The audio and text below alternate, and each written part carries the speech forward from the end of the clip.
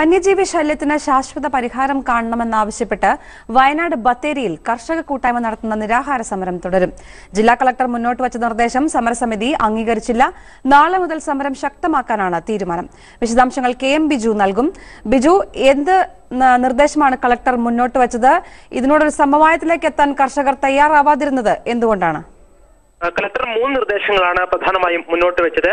അതിൽ ഒന്ന് 27-ാം തീയതി മന്ത്രിതലമായ ഒരു ചർച്ച നടക്കും. അതിനുശേഷം സമരത്തെക്കുറിച്ച് തീരുമാനിക്കാം. അതുവരെ സമരം നിർത്തിവെക്കണമെന്നായിരുന്നു കളക്ടർ ആവശ്യപ്പെട്ടത്.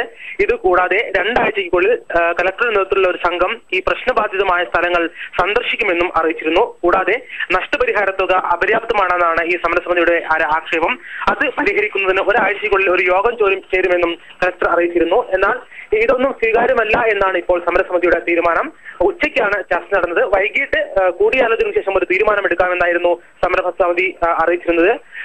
അതിന് മുന്നേ തന്നെ മന്ത്രി തന്നെ ഒരു ഉറപ്പ് നൽകണമെന്നാണ് ഇപ്പോൾ സമരസമിതി ആവശ്യപ്പെട്ടിരിക്കുന്നത്.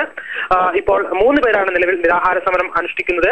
അതിൽ 3 പേരുടെയും ആരോഗ്യനില അല്പം രൂക്ഷമാണ്. അതുകൊണ്ട് തന്നെ ഇവർക്ക് പകരം മറ്റ് 3 പേർ കൂടിയായിരിക്കും സമരത്തിന് ഇറങ്ങുക എന്നാണ് ഇപ്പോഴുള്ള ഒരു ധാരണ. എന്തായാലും സമരം ഇപ്പോൾ 5-ാം ദിവസത്തിലേക്ക് കടന്നിരിക്കുന്നു. നേരത്തെ നടന്ന ചർച്ചയിൽ കളക്ടർക്ക് പുറമെ ജനപ്രതിനിധികൾ, രാഷ്ട്രീയ പാർട്ടി പ്രതിനിധികൾ, സമരസമിതികൾ, പരിസ്ഥിതി പ്രവർത്തകർ തുടങ്ങിയവർ പങ്കെടുത്തിരുന്നു. കളക്ടർ നേരിട്ട് സമരപന്തൽ സന്ദർശിക്കണമെന്നായിരുന്നു ഈ സമരസമിതിയുടെ നേരത്തെയുള്ള ആവശ്യങ്ങളിലൊന്ന്.